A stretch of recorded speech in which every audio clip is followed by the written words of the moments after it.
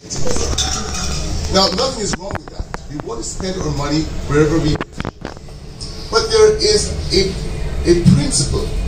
There is a sort of a tradition where most of the communities that have produced wealth for the rest of their communities have first spent their monies within their community. It is said that the Jewish community, they claim, I think it's that the money circulates in the community 12 times before it goes out. The Chinese community does that. Indian communities do that. And we want to appeal to our community to say that when you support the businesses that are part of your community, you are supporting yourself. You are supporting posterity. You're supporting the children of the future.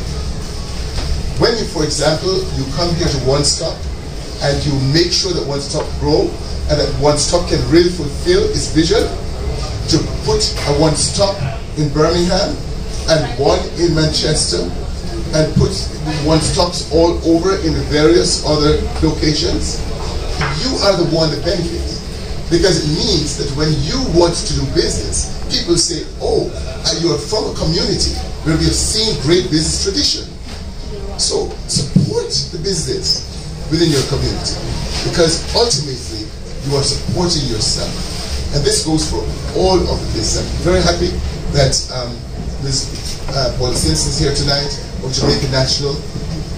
Jamaican National supports our community in a manner that is unbelievable. When it comes to events, when it comes to people, when it comes to young people, when it comes to students, when it comes to schools, all this is just a whole list of support that they offer. And how do they do it? They do it because they're able to do business. If you don't support Jamaican National, then it will not happen. The Jamaican National is able to do many things.